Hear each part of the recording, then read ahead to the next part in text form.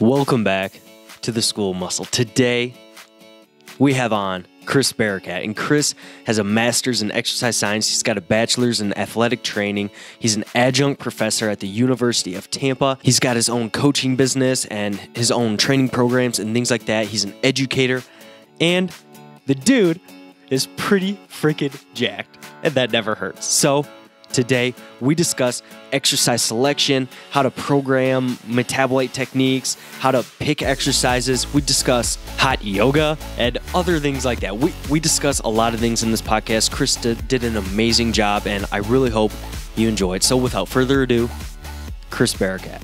So I think the first place that I'd like to start this conversation, Chris, and first off, thank you very much for coming on today.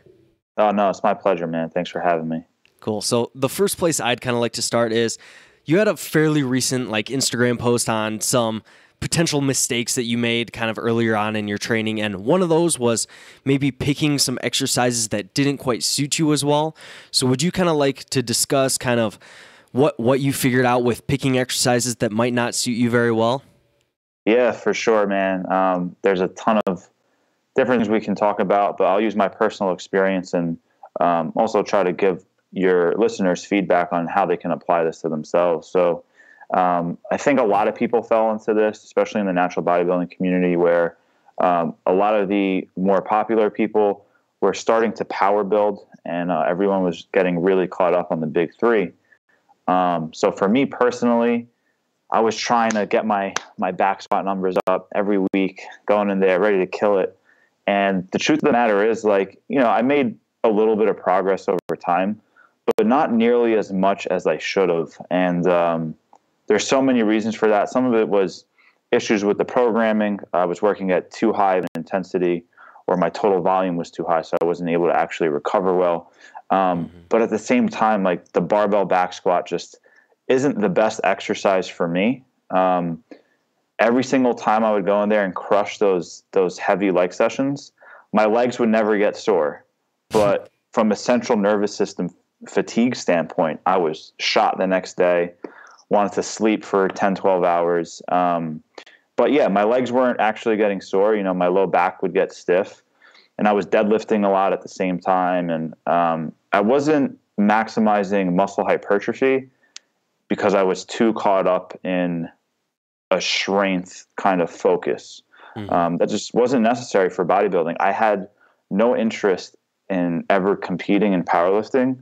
So the fact that I got caught up in the big three was just silly.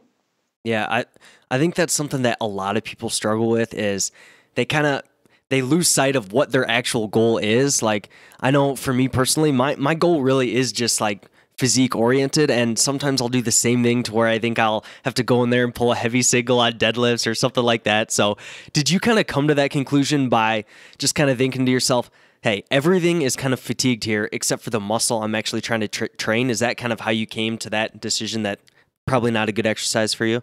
You know what the biggest learning experience for me was? My 2017 contest prep last year, my third day of prep, official day of prep, I sprained my SI joint deadlifting.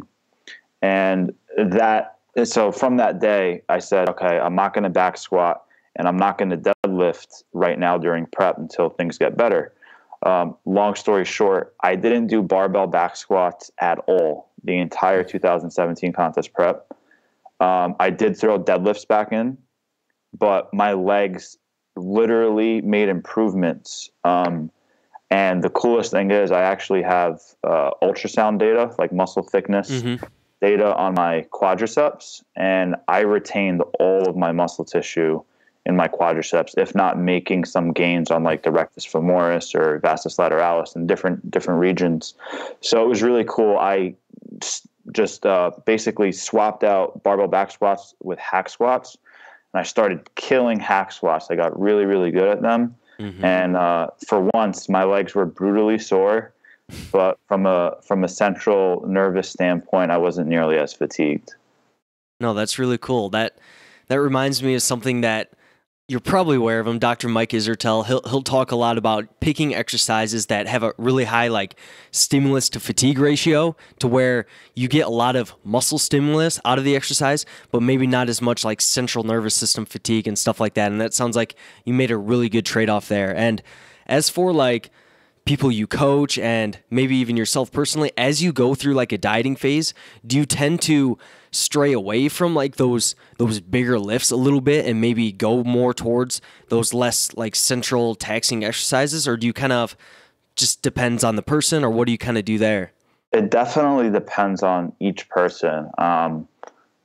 Something that I've just kind of seen over the years, something that kind of sucks is the people that respond really well to training.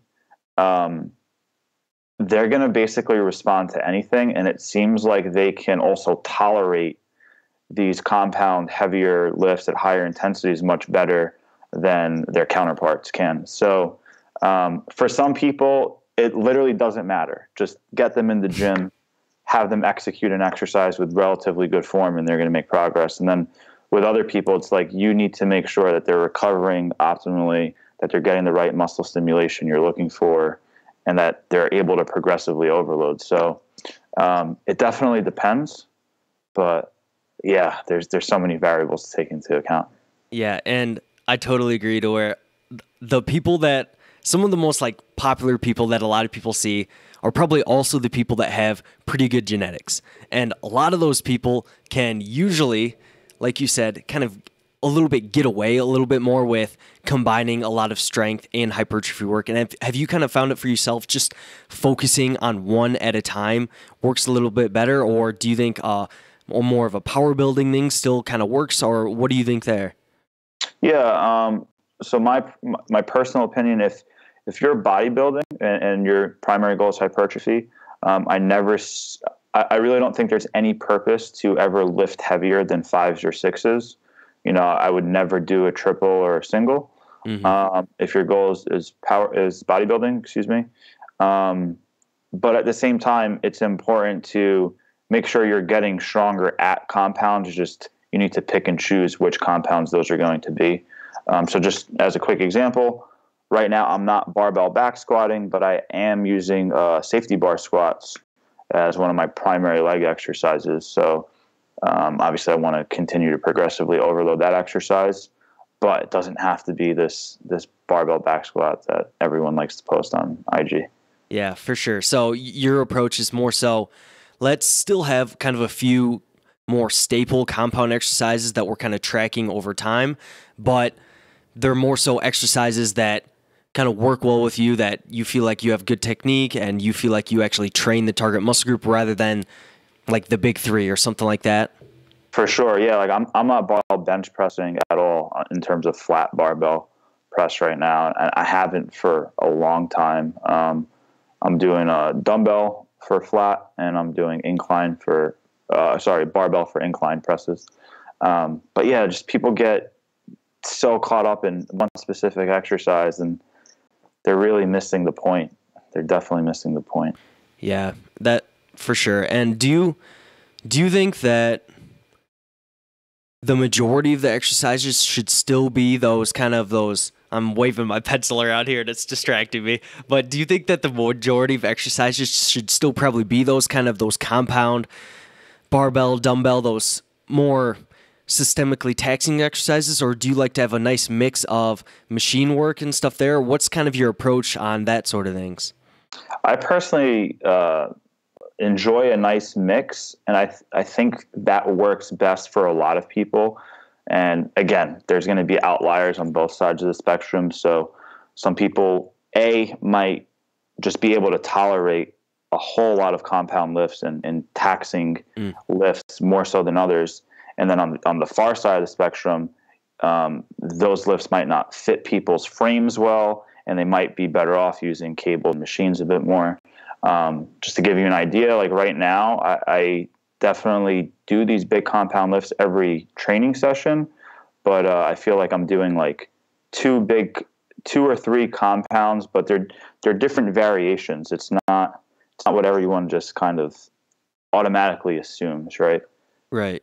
Yeah, that makes a lot of sense. So you kind of maybe almost limit it to maybe 2 or 3 big compounds per session, because like there is only so many compound exercises that you can do in a single session. Like I know a lot of people, if they squat in a session, that's basically all they're good for in a session. So is that Yeah. 2 or 3 exercises, those staples, kind of what you go with there?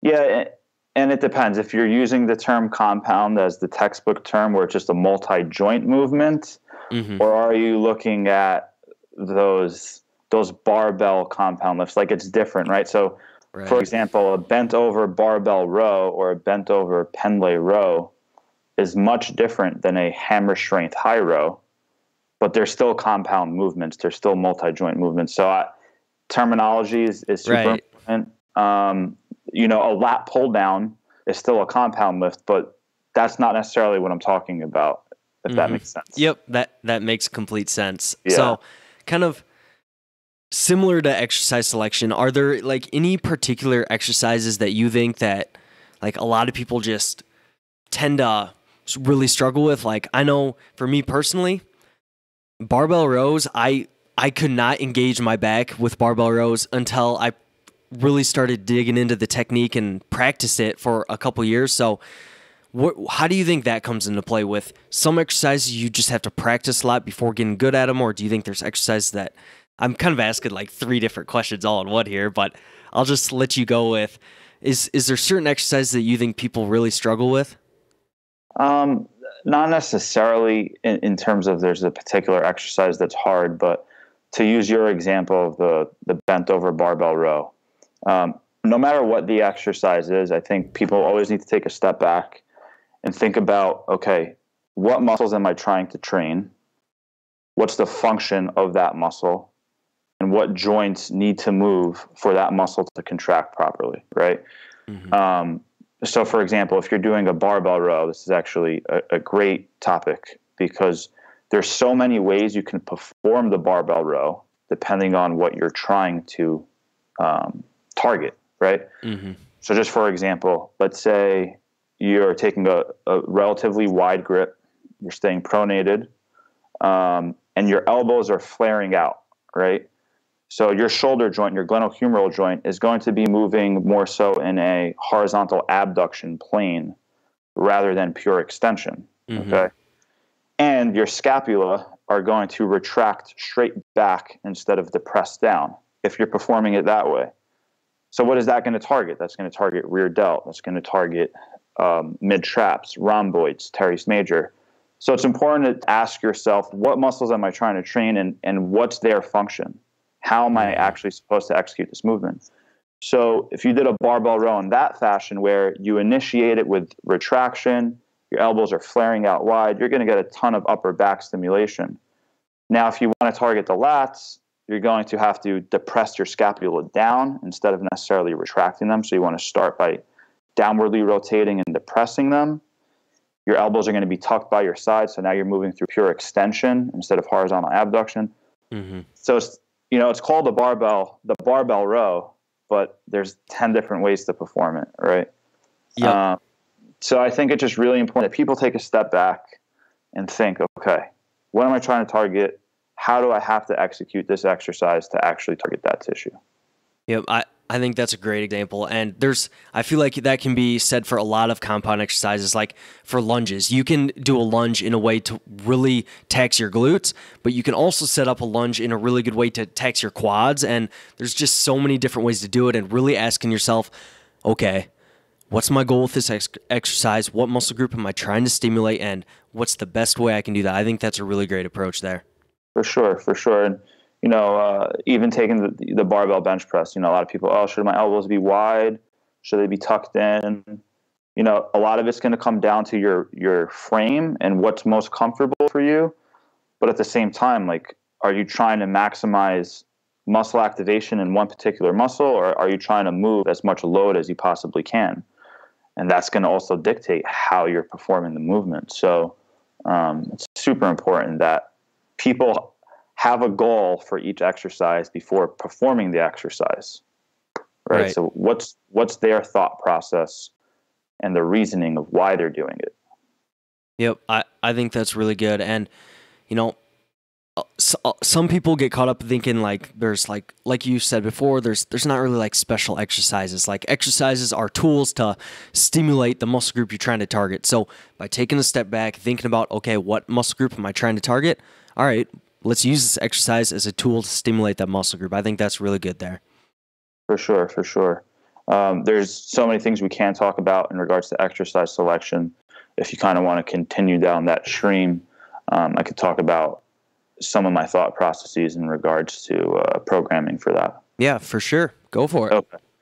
So for those of you that may not be familiar with a lot of the training programs that I sell with my business partner, Chris Elkins, it's called the Max Hype training programs. And a lot of the way that the exercises are ordered are similar across the board for a specific reason. So we like utilizing exercises that overload and train a muscle in its fully shortened position first, early on in the workout, then work through the mid-range, and then at the end of the workout, we perform exercises that overload the muscle in its lengthened and stretched position. So I'll provide a few examples just so you get an idea of this. Let's take the biceps, for example. If you're doing spider curls, where your chest is on an incline bench, your shoulders flex to 90 degrees, and you're performing elbow flexion here, you're getting your bicep in a relatively short position because the secondary function of the bicep is to flex the shoulder joint, and obviously the primary function is to flex the elbow. So right here, the bicep is very, very shortened. Then if you're performing an incline dumbbell curl where your shoulder is extended, the long head of the bicep is now lengthened, and you're performing elbow flexion in this plane. So you're providing a different stimulus, and you're training each muscle through its full range of motion, which is important. But I think a lot of people can make mistakes or kind of shoot themselves in the foot a little bit if they're performing exercises that overload that stretched position first. Okay, so we can even use the hamstrings as a really good example, because I see a lot of people do this. If you're performing lying hamstring curls, you can extend at your hip, you can contract your glutes, and then you can flex the knee to get your hamstring as short as possible.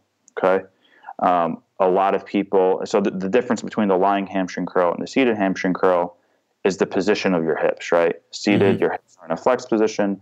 Lying, your hips are in an extended position, and that gives you the opportunity to really overload that shortened position for the hamstrings, where the hips extended and the knee is flexed at the same time.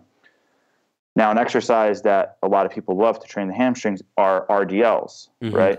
Remaining deadlifts. What that does, that's obviously an eccentric dominant exercise. You're overloading the hamstrings in their lengthened and stretched position. And as you know, heavy eccentrics create a lot of muscle damage. So if you were to do that, let's say first, you're going to significantly decrease your ability to perform hamstring curls at a high level later on in the session.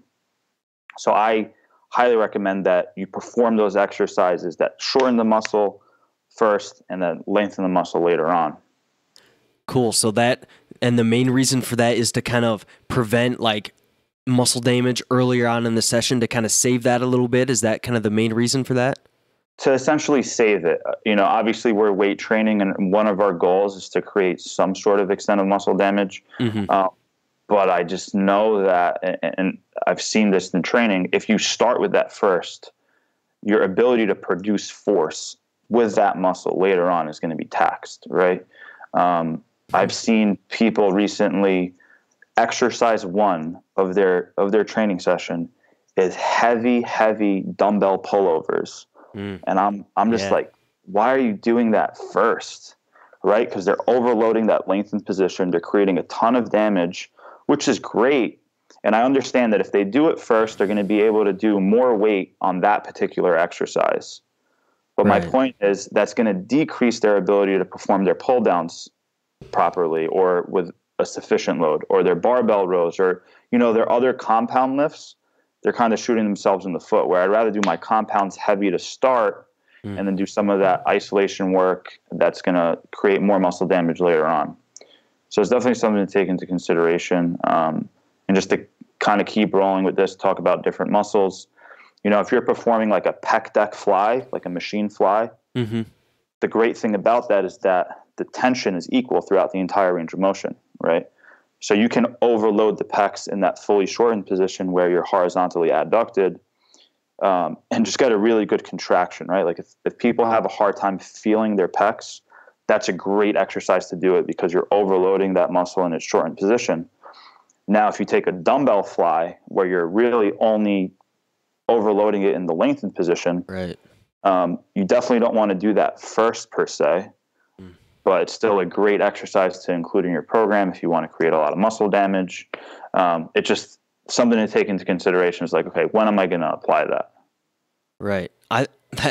That's honestly something that I've never even really considered, is kind of saving those like high stretch movements towards later in your program, so you don't necessarily affect your performance as much on those other exercises where you train it in a shortened position. That's really interesting. That's cool there. Cool, man. I'm glad you liked it. Yes. Definitely check out Max Hype. I'll send it to you once we get off the air. Can people find that at competitivebreed.com? Is that where they can find that, or? We have a tab on Competitive Breed, but just go to maxhypetraining.com. Okay, so there's two separate places for that then. Yeah. Max Hype Training's your best spot to go for it. Cool. That's really cool. And is there anything else like that that you consider when you choosing your exercises, or even in your exercise order throughout a session, or is that kind of the main thing there? That's the main thing, but at the same time, taking the old school priority principle into play, that's still super important, right? So just for example, like if your upper chest is lagging, and you have pretty decent pecs, but you're still lacking meat on that clavicular head, definitely program your incline press before your flat press. But a lot of people already discuss stuff like that. It's nothing novel. For sure. That's cool. And what do you kind of like to do with training to failure? Do you generally save that till later in the session, or what's kind of your approach with training to failure there? Oh man, I would love to talk about RPE and RIR and failure training just a tad, because I feel like there's so many viewpoints that are shared and perspectives that are shared, just like I'm about to share my perspective. And then there's viewers and listeners right now that might take what I say and just like run with it, or they're going to take what someone else says and runs with it. And I feel like it creates more bad than good, because there's so much out there. There's so many different perspectives. But one thing I think that's important for people to understand is that if you're trying to grow, you need to have a stimulus that forces adaptations to occur. Okay. So the more advanced that you are, the signal that you're required to provide usually is going to be more intense than it was, when you first started training. Like everybody knows that when you're a newbie, you're going to make gains basically regardless of what you do. But without going off too long into a tangent, the reason I'm talking about this is because I know a lot of people started training at, an RPE of 8, RPE of 7, and they said, oh no, I never want to go to failure because I'm not going to be able to recover. And a lot of those people, I feel like they don't make a lot of progress in their physique. Even if they're able to progressively overload, like slowly but surely, like their progress is so small. And a huge problem with RPE, in my honest opinion, for most people, is that they don't really know what a true RPE 10 is. Okay. So there's a phenomenon that I'm sure everyone listening has experienced. You're performing a weight, let's call it flat barbell bench press. You have X amount of pounds on there. You're doing it alone, and you might only get 5 reps, right? Then you ask someone to come spot you. They don't touch the bar at all, and you get like 7 or 8, right? You perform more reps just because someone is there behind you. You don't have a fear in your head that you're going to fail, and so on and so forth. Or, you're doing more weight, and that person who's spotting you isn't helping you at all, but they're providing that external stimulus. They're like screaming at you or motivating you in some sort of way, and you have a much better set. The reason I mention that is because I just feel like so many people were calling their RPE 8s and 9s, but it was truly like a 5 or a 6. So it's like now you're training so far away from that intensity point that you should be, that you're really, really missing what you're looking for. Like you're in the gym to grow, to make adaptations. And I think a lot of people got too far away from it. So long story short, should you train to failure every set? Absolutely not. Should you go to the gym and at least have one set per training session where you gave it everything you possibly had? I hope so. I mean, it's not fun if you're not, right? Right. Yeah, that's... At least take one set in your entire training session to failure. Like, please, at least do one set to failure. Yep, that is very similar to kind of how I view it. Like, I feel like, man, a lot of people that really get caught up in trying to hit their perfect reps in reserve or their RPE on every single set are also the people that would probably benefit from just taking a set almost as hard as they can go with it, you know? 100%. And then it comes into, we could kind of tie this back into exercise selection and connect all the dots. So if I did a true RPE 10 on a set of squats, you know, in the 8 to 10 rep range, that's going to beat the crap out of me. But if I did a true RPE 10 on leg extensions, that's not nearly as, you know, centrally fatiguing. So you can pick and choose where you're going to actually go to failure and see how you recover and see how you respond, and then adjust your program. I think a lot of people want a blueprint given to them. They want to say, okay, here's my training program. I'm going to RPE 8 on this exercise, RPE 7 on that exercise, and RPE 10 on this exercise, whatever it may be. They want something in front of them that they can run with. But I think it's really important that you auto-regulate, you see what's working for you, you see how you're recovering, and you make adjustments along the way. Yeah, I think that makes a lot of sense. And kind of in general, do you usually save failure for those more isolation type exercises, or will you still take sets of some of your compound lifts? I'm sure it depends on the exercise and the individual and things like that, but in general, do you have any recommendations that you usually do there? Yeah, like you said, it really does depend on so many factors, but I'll use what I personally do and what I kind of suggest a lot of my clients try, and then we adjust as we need to. But on those compound lifts, right now, what I've been doing is I like to do warm-up sets that are very far from failure. I'm just building up load to kind of get my body used to heavier loads and provide that stimulus. And then I like to take like one top set on those compound lifts. I would call it like an RPE like 8.5. Okay, so I'm not always crushing it on those compound lifts. And then let's say I hit like an RPE 9, I might back off. If I'm at an RPE 8.5, I might stay with that same weight and then just repeat the set. It really depends, but I like to do a top set on my compound lifts and then maybe a few back off sets. And it also depends on like how I'm warming up. So sometimes I'm warming up, and instead of doing like 2 to 5 reps on a warm up set, I might just kind of treat it as a working set.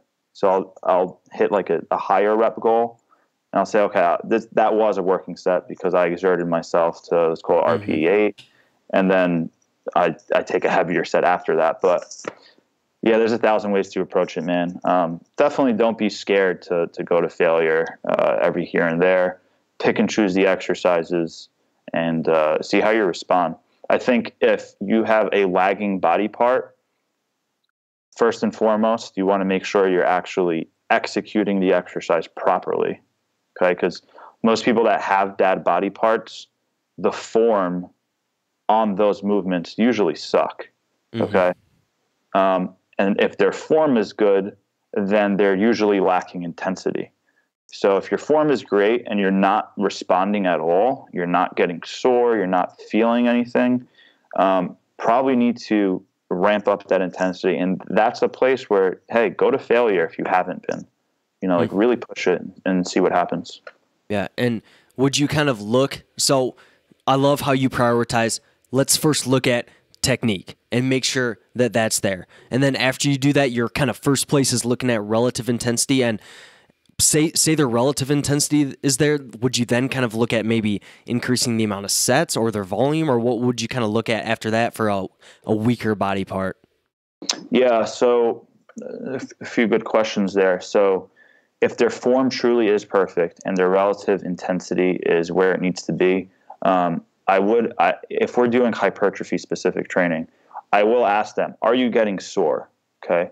If they're not getting sore ever, like at all, then we definitely throw in more sets closer to failure, or we might throw in some more advanced techniques, maybe some supersets, maybe some intra-set stretching, something different, something novel, and see if they get sore. But yeah, it depends on so many factors. Yeah, and that kind of brings up another question: is supersets and metabolite techniques and intra-set stretching and stuff like that. How much does that kind of play a role in your programming, and how do you kind of go about programming some of that stuff in? Yeah, a few things we can talk about for sure. In regards to supersets, I think it's important to see how it's set up, right? So if you're supersetting, biceps and triceps, like an agonist-antagonist superset, you're not necessarily creating more metabolic stress in that muscle tissue, right? You're basically performing the same amount of work in a shorter period of time. So it's just becoming more efficient. Whereas if you're doing, let's just call it, pec deck flies supersetted with push-ups, body weight push-ups to failure, where you're doing a chest exercise and another chest exercise, then you're really going to be ramping up more metabolic stress, more lactic acid and stuff like that. I think they both have their place. So if you spend a lot of time in the beginning of your workouts with more intense compound lifts, then you can start supersetting at the end of your workout just to make your total training session a bit shorter and increase your efficiency. And my honest opinion, I think it's fun, so that never hurts, right? Yeah. But then if you're doing something where you're trying to create more metabolic stress, so you're doing the same muscle group back to back, it becomes just important to realize, okay, how am I recovering from that stimulus? Is it too much for me, or is it something I'm able to handle? Right. I think that makes a lot of sense. And as with everything in like your training program, you always got to try to pay attention to how you're responding, how you're recovering, and adjust from there. Yeah, for sure. Something like intra-set stretching is interesting. There really isn't much research at all. There was a study that came out this year in 2018 from Brazil that it was performed on the gastroc, on the calves, and they saw some positive signs from intra-set stretching. But more research is needed, and we actually might be doing a study on that in 2019 at the university I teach at, so that would be really cool. That might be in the works. Another thing I wanted to mention is blood flow restriction training and how you can kind of utilize that as a tool to increase total training frequency without necessarily increasing your recovery demands. So something that we do in one of our max type training programs, we have a full leg day. We have a quad focused leg day, and we have a glute and hamstring focused leg day on that training split. And on our quad focused leg day, we finish off the workout with blood flow restriction hamstring curls and walking lunges. Okay. So the reason we do that is to provide a growth stimulus to the hamstrings without creating muscle damage and without increasing recovery demands on the hamstring tissue itself. So that's just a nice way to increase your training frequency without actually increasing your recovery demands. So you're still getting that growth signal. You're still increasing muscle protein synthesis in that tissue, but you're not going to be sore the next day, and it's not going to impair your training when you're hitting it, whether it's 48 hours later or whatever it may be. So same thing in that program. When we have our glute and hamstring focus day, At the very end of it, we do BFR leg extensions and BFR walking lunges to get a lot of blood into the quads, stimulate some sort of growth, but not actually create muscle damage. Right. So BFR is pretty cool if you use it sparingly, if you use it correctly, and you have, logical reasoning behind why you're throwing it in there. Right. So you kind of use it more so as a tool to, hey, let's see if we can get a little bit of a stimulus here without necessarily causing too many demands for recovery and muscle damage and things like that then. Yeah, for sure. And I actually think from what I've seen is that when you're doing BFR training, you can increase your recovery from your last training session. So let's say you hit legs, 48 hours before. If you did BFR, you're going to get a ton of blood in there. And we know there's so many positives to that to improve recovery. But what typically happens is the next day you're way less sore. If not, you feel like you're fully recovered. So it's something to play around with if you haven't. And definitely if you're more advanced where you need higher frequencies. Otherwise, it's a tool that you don't necessarily need to mess around with. Cool. Well, that sounds really cool. And I think we've put a pretty good dent in exercise selection and programming and all that stuff right now. And something that you mentioned before the show was doing some hot yoga and stuff like that, and thinking that there's some potential benefits to that. So would you kind of like to discuss on why you do that and what potential benefits you might think that may have? Yeah, so I'll give the listeners a quick backstory. Right before I came on, didn't have these headphones on me, so I had to sprint to my car, grab my headphones, and I told him, I was like, wow, that was the most cardio I've done in a while. So then he asked me, am I doing any cardio in the off season? Am I in a gaining phase? And I said, no, I'm not doing cardio, but I do hot yoga once a week, and I do my best to try to stay on top of that. It's pretty crazy. I've done yoga for 10 years total. Obviously, it was really sporadic in the beginning, but it's something I always enjoyed. I always felt good while I was doing it and afterwards. And then in my last contest prep, I stopped doing fasted cardio where I would just walk around, and I started doing fasted yoga. And it was just so beneficial because rather than just burning calories, I was getting that mental and emotional time to just clear my mind, while increasing my physical recovery capabilities. And I just felt freaking good. So I kept doing it. And I do think it's something that people, if you've never tried yoga, you should attempt that practice once, see how you feel. I think you're going to get physical benefits as well as mental, emotional benefits. That's something a lot of people don't discuss or they overlook. But it's absolutely massive into how you feel. Yeah, I think when thinking about increasing on the activity level side of it, I think when thinking about increasing your activity, it doesn't have to necessarily just be doing more steps or going on walks and things like that. It can be these other more enjoyable things that you like doing. Like it can be hot yoga. It can be, it could be cleaning your car. You could be knocking two birds out with one stone. Like it doesn't necessarily have to be just straight walking, And I think that like the mental benefits of the relaxation that could have, especially in a dieting phase, could also be really beneficial as well. For sure. There's so many things I like about it. So when it comes to just increasing your calorie expenditure, so many people are getting really, really caught up in tracking how many steps they're doing per day. Or if you're prescribing cardio, you typically say burn X amount of calories or work at this intensity for this amount of minutes. So as an athlete or as the person going through it, you're still performing this task, saying like, okay, I need to reach X amount of steps or X amount of minutes or X amount of calories burned. It's another mental stress, right? No matter how you want to look at it, like even if you enjoy it, it's still something that you need to tick off. Like, okay, this is on my to-do list. I need to tick it off.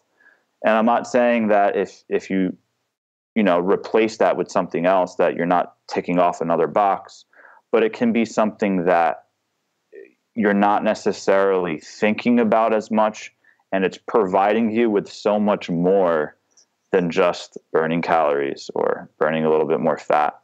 And then in regards to yoga specifically, obviously you're stretching your tissues. Hot yoga is obviously hot, so you're sweating, you're getting blood into the tissue. I think it's improving recovery in that sense. You're improving your flexibility and mobility. You're getting more in tune with your body. And as a bodybuilder, I mean, that's obviously extremely important, especially if you're a competitor and you need to learn how to pose and contract every muscle really well under your own control. That's cool. And then something that people don't necessarily realize is that depending on the yoga you're doing, there's phases of it where it's kind of like interval training. So some poses are extremely difficult. And what you do is you do the pose, you hold it for X amount of seconds, depending on what class you're taking and how the instructor goes about it, and then you rest. So, for example, like I did a pose today. It's called locust pose.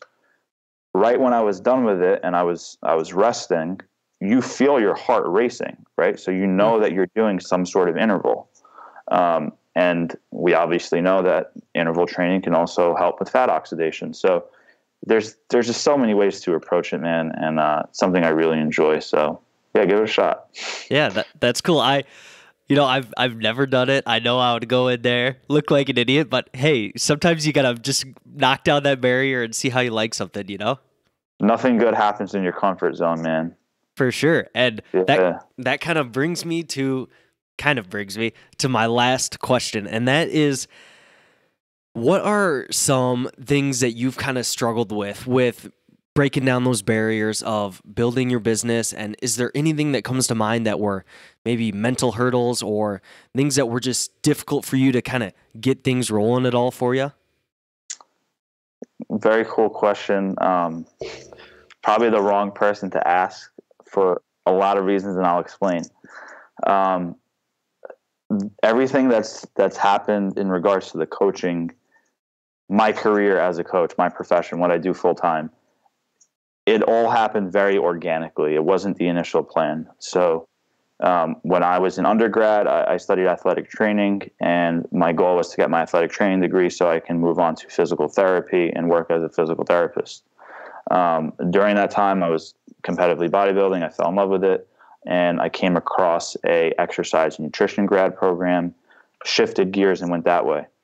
But long story short, my coaching business has grown in a very organic fashion, and I've never done anything with the intent of, all right, let me make this business move.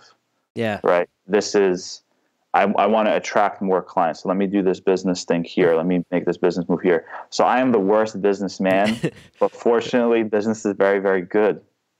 That's so good. It's not, I've never really had that strategic business mindset. I just love coaching.